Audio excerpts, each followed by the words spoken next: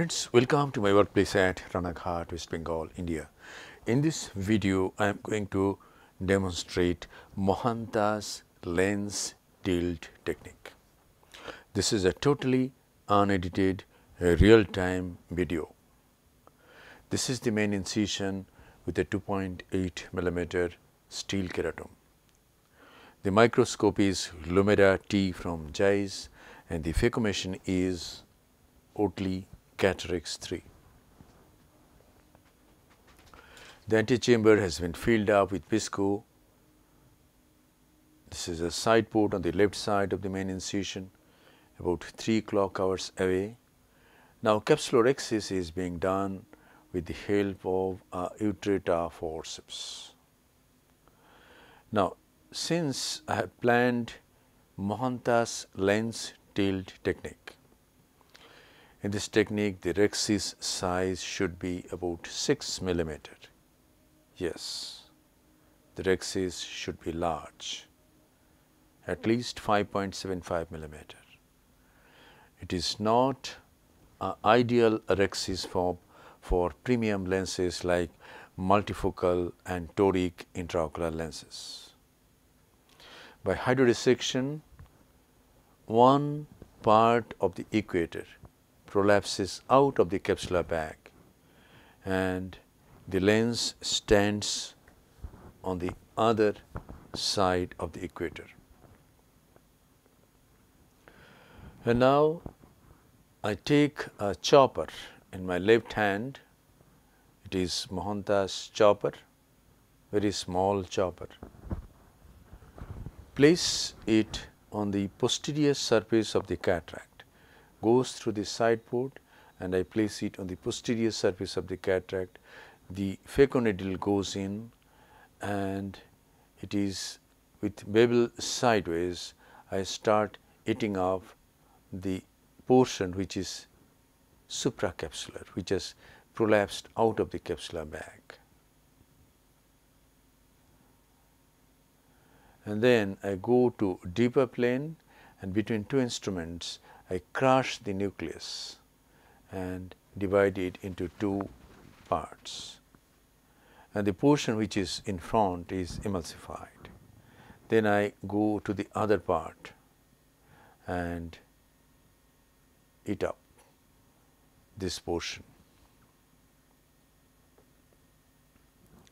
Thus, the nucleus is managed. This is a very safe technique. It's very little chance of catching the posterior capsule because the other side of the equator is protecting the posterior capsule.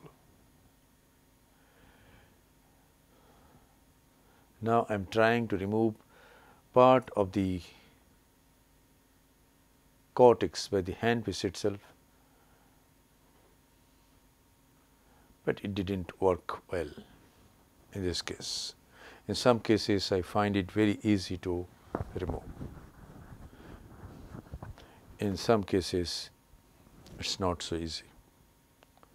Inject visco, fill up the AC and the capsular bag, and now I go with the coaxial IA, coaxial irrigation aspiration device. This is from Oertli again, and remove the cortex. With coaxial, the removal of cortex is very fast. I caught the PC, used reflux and released it. And now I take the irrigating probe of the bimanual IA and enlarge the main wound, forming the antechamber by irrigation. And here goes the intraocular lens. This is called hydroimplantation, where you keep the antechamber formed by irrigation and place the lens in the capsular bag. The haptics are in the bag.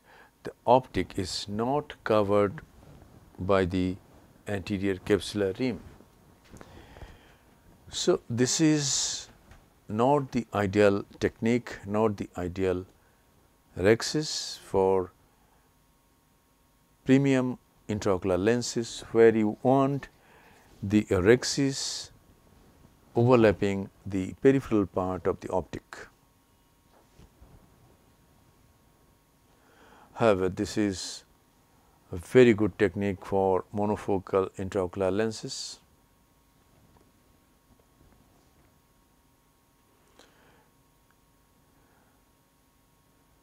And the risk of PCO is less when the rexis is large.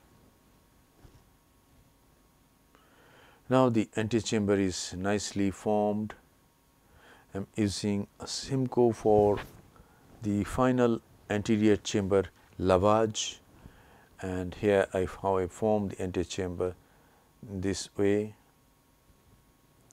The integrity of the wounds are checked and the case is concluded. This is a real-time unedited video. Thank you for your attention. Hope this video will help you in developing your surgical skills.